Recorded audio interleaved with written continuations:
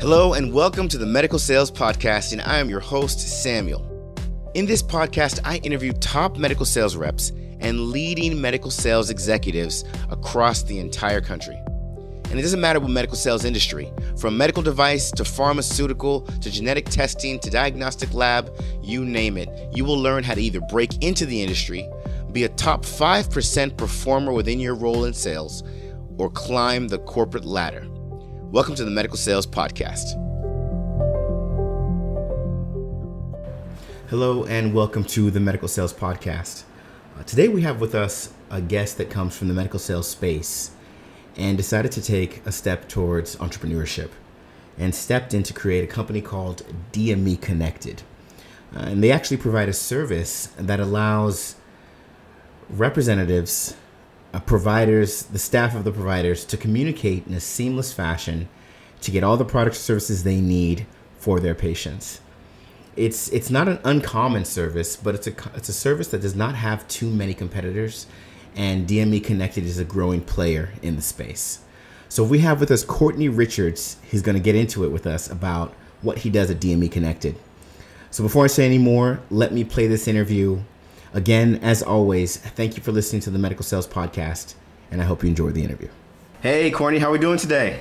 Hey, I'm pretty good, Samuel. How are you? I'm fantastic. You got a lot to share with us, and I'm so glad to have you on the show, but I'm going to go ahead and let you introduce yourself. So please tell our audience who you are and what you do. Hello, my name is Courtney Richards. I am the founder and CEO of DME Connected. DME Connected is an online marketplace for medical providers to find the best vendor or medical sales rep to help out with their patient needs. So let's get into that a little bit, because I know that some people know exactly what you're talking about, but some people don't.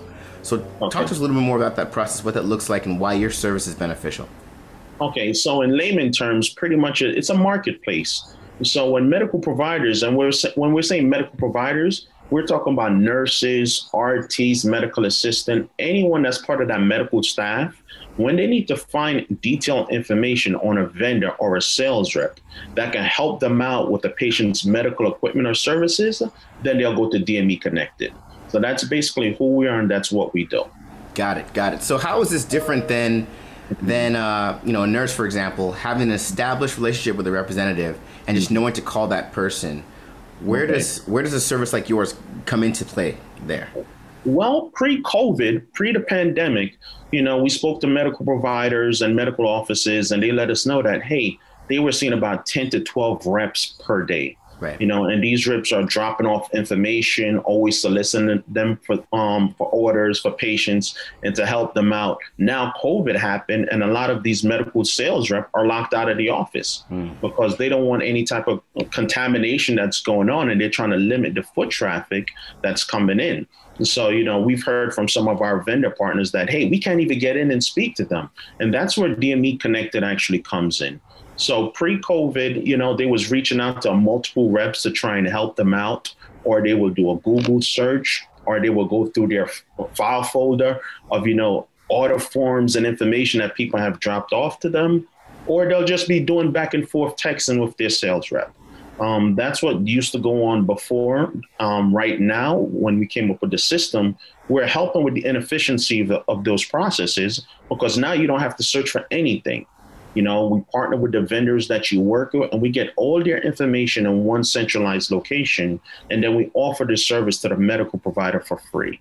Got it. So I guess what I want to understand is, how does the rep play into this service? Are they kind of removed from interacting with the office as much, or? No, and that's the great thing about it, because I've been a rep for many years, and that's the last thing I wanted to do. I wanted that personalized service with the vendors and the medical staff and so forth.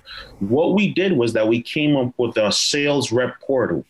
So one of the problems that they're facing is that no matter how good of a rep you are, even if you're coming into the industry, you'll never be able to touch everyone.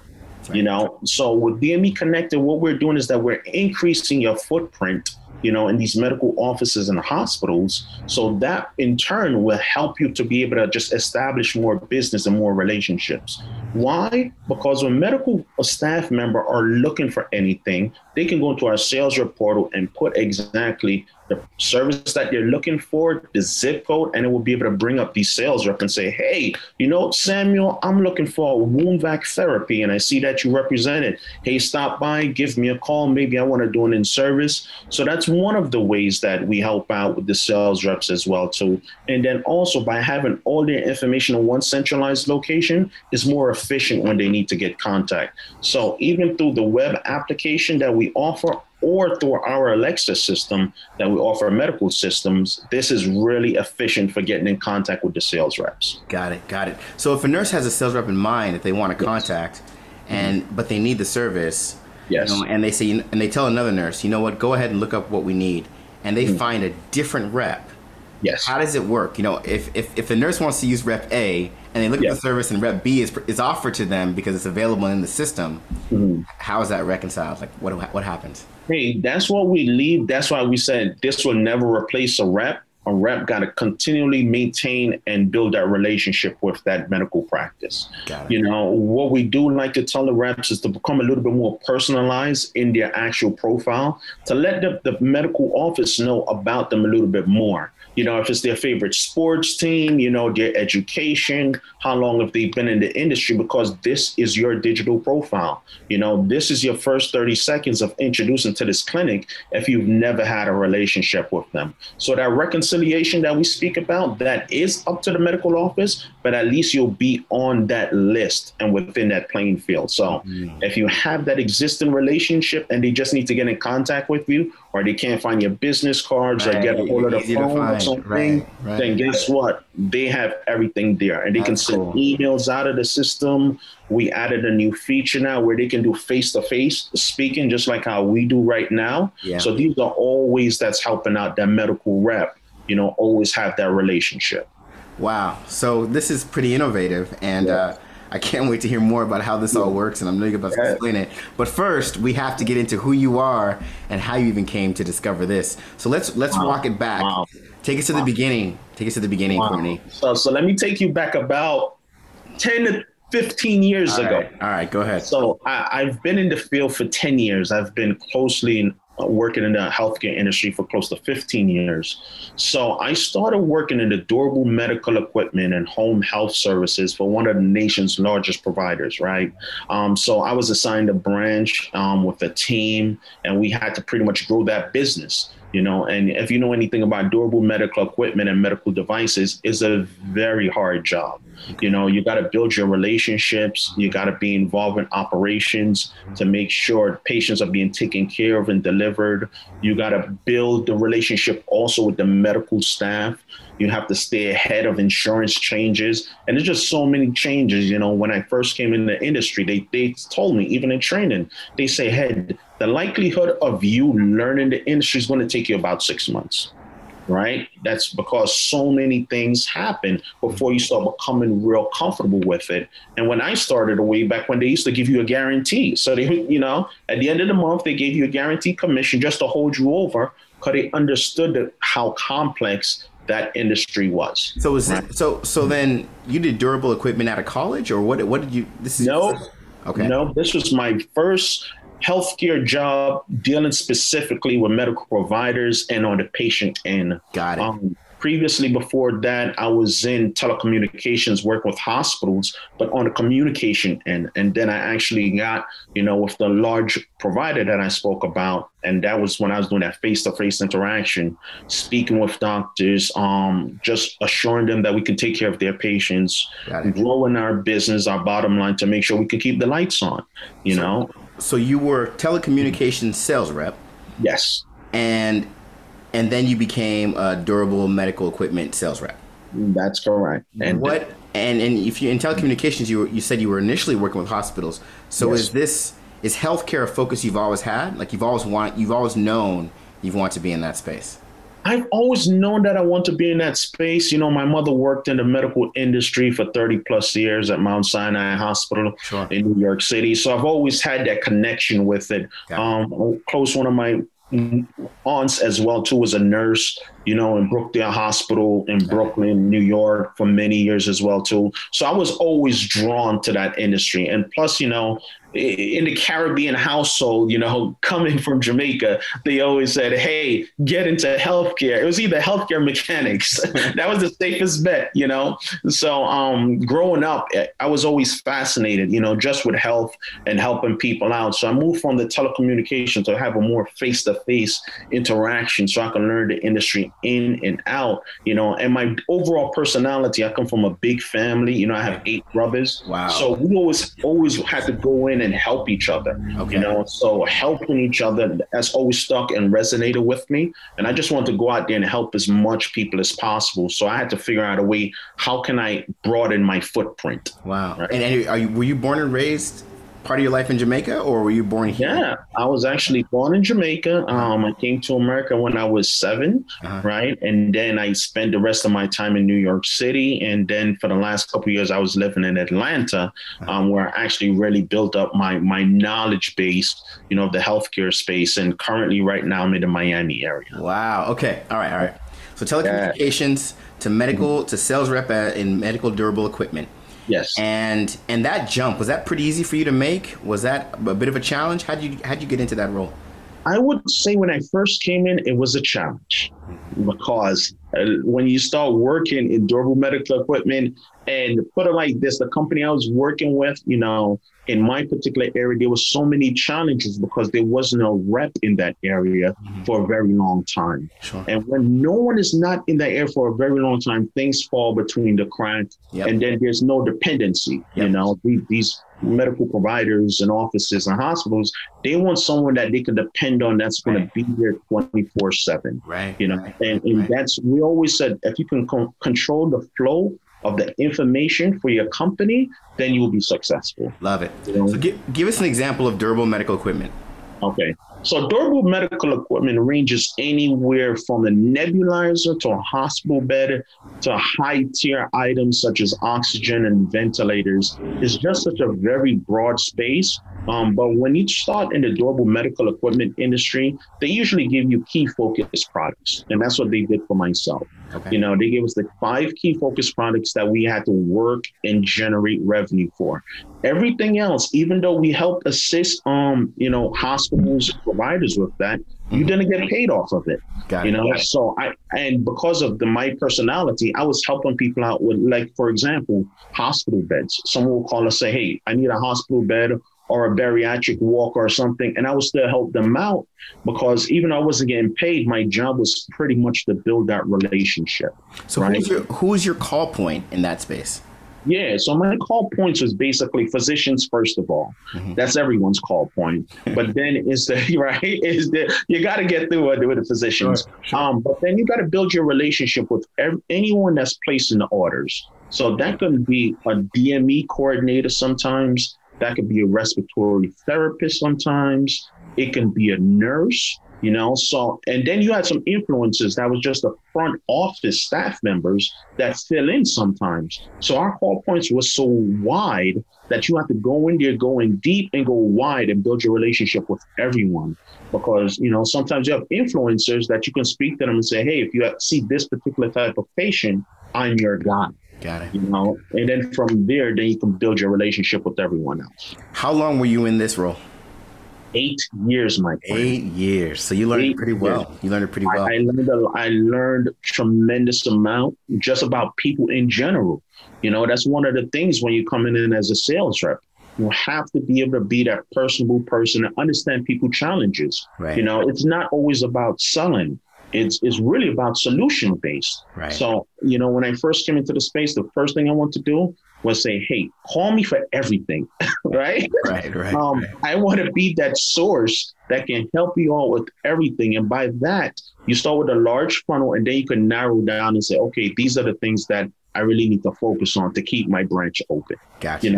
Gotcha. So that's what I can tell you. Gotcha. All right. So you were there 8 years. Yes. And then what was the next move? Then the next move, I actually went on to the manufacturing end right, which was a larger company. They're worldwide, but they did more than just distribution. So when I was in durable medical equipment, the industry is that these branches work more like distributors. I went directly and worked for a manufacturer. Can you share with us who that was? Yes, that was Philips. Philips. That was Philips. That's a huge company. That's a huge company. Huge company, phenomenal company. Okay. The company culture is great. I learned a great deal of them as well too. When I was durable medical equipment, I really started to grow a good strength on respiratory. Sure. So that became my bread and butter. So when I went over to Philips, I went with the respiratory team, and then that's when I started to do percussion vest therapy and cough assist therapy as well too. And I can tell you the team that I worked with was just tremendous in how they took detail to teach you about the product, which is even more than durable medical equipment, but then how it affects that patient, and then that's when you really build up your industry knowledge so you can have educational conversation with physicians about the do's and don'ts and why you can be better than someone else. Right. So what prompted the move from durable medical equipment into this more targeted space within Philips? Well, they recruited me. Okay, so you're like, no, man, I was fine. I was living my life and I got headhunted. Hey, I was doing phenomenal numbers at durable medical equipment. Sure. But I can also tell you that even the durable medical equipment, sometimes you start becoming lag and being burnt out, right? Because like what I said, you cannot touch everything, even though you tried. I was working nights, I was working weekends, I was on vacation, and people were calling me because they built that trust basically on Courtney can assist them with this patient. Gotcha. And that's what I brought to Philips. And then when I got to Philips, I felt like a relief, like I didn't have to worry about the bent metal, the walkers, the canes. And, I had to take care of all of that when I was at the other company. But now I was more focused and I was more specialized. So I can really speak with pulmonary, and all the other call points and let them know about, hey, the product and how we're better. Got it. So you're at Philips, you're doing your thing. Yes. So what happened within Philips that turned you on to entrepreneurship and brought you to where you are today? What happened? Well, entrepreneurship was always in me. Oh, okay. All right. It was always in me. So even when you work on any sales rep, you have to understand that you're your own business. Mm-hmm. You got to understand, your employee is more along like your partners. But you're your own business. And that's how I like to look at it. And as a business owner, I looked at it like, hey, Philips in that particular department was going through the same problems and the same issues as the durable medical equipment call point, right? So I noticed these inefficiencies within these medical offices where you can build a strong relationship, but at the end of the day, I have to make this very clear. People are going to go with the path of the least resistant. Mm-hmm. Right. So I can go into a medical office and I can do an in-service and I can teach them about the products and everything else. But when it becomes time to place that order for that patient, how are they getting your information? Mm-hmm. And are you readily available to answer their question that can help them out? Because they're seeing tons of patients. Mm-hmm. One practice that I seen, they had multiple providers, but they said they see about 89 patients per day. Right. Wow. Right. 89? Yeah. So think about when it becomes time to place an order for any type of medical equipment or services. Right. And it's the same thing with home health.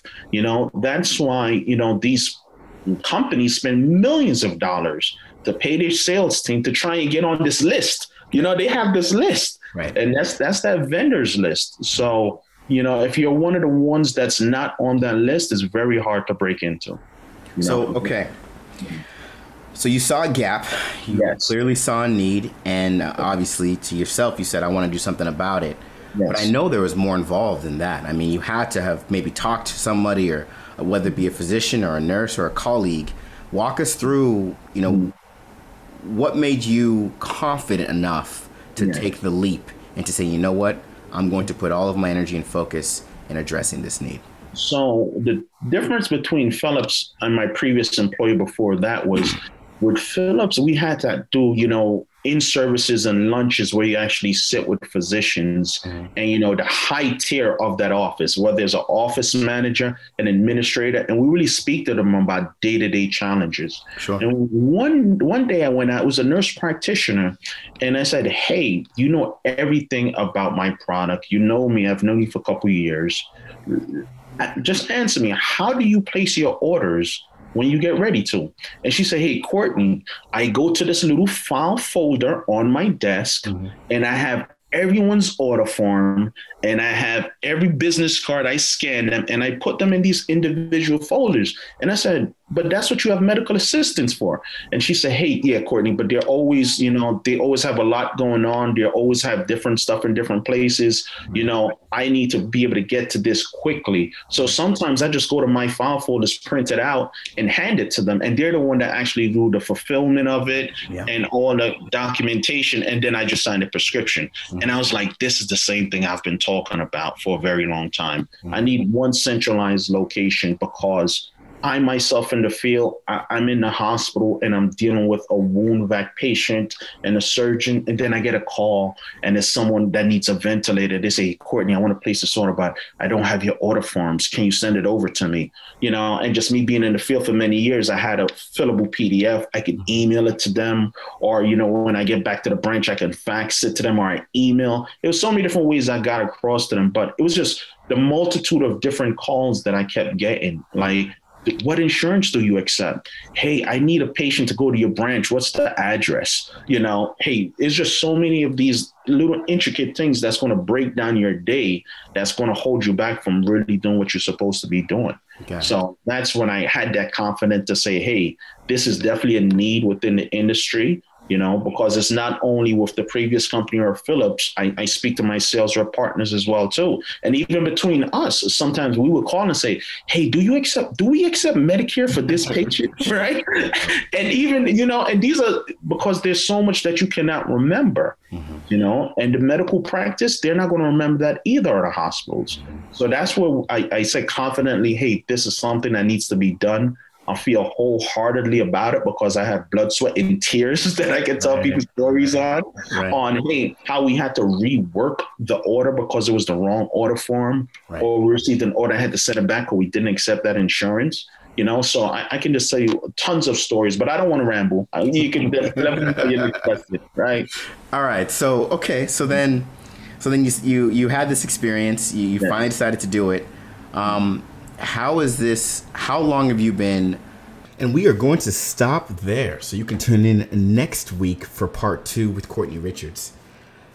Anything that helps a business or a professional or a provider, you name it, anything that helps anyone be more efficient is useful. And what I love hearing about DME Connected, what I love hearing about Courtney's story specifically is how he literally saw the inefficiencies in the field and he said, something needs to be done about this. How can I do something? How can I contribute to getting in front of the solution? And then DME Connected was born.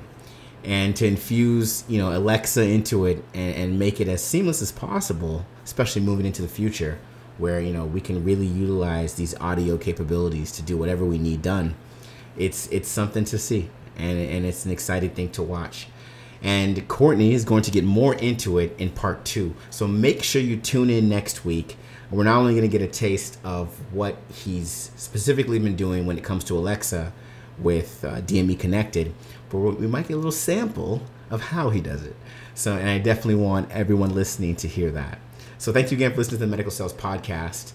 As always, if you're someone that's looking to get into a role like this, you want to be a pharmaceutical sales rep or medical device sales rep, or you're looking to get into genetic testing sales, or there's something in the medical sales space, then make sure you reach out on LinkedIn to Samuel Adeyinka or visit our website at evolveyoursuccess.com and follow the prompts. You'll be able to get in touch with us and we can talk about how we can get you into a program that has been so successful in getting professionals where they want to be in the medical sales space.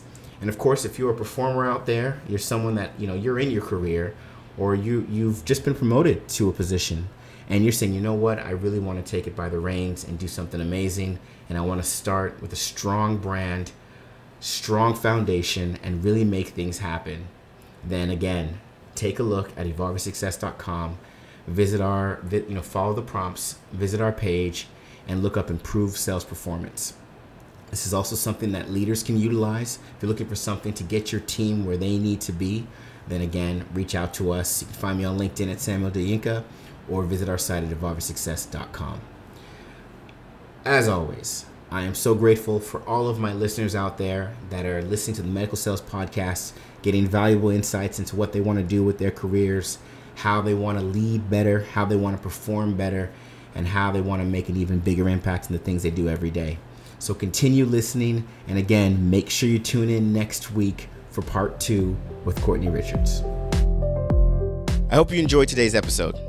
And remember, I have a couple programs that show you exactly how to break into the medical sales industry, become a top-performing medical sales professional, and also how to masterfully navigate your career to executive-level leadership.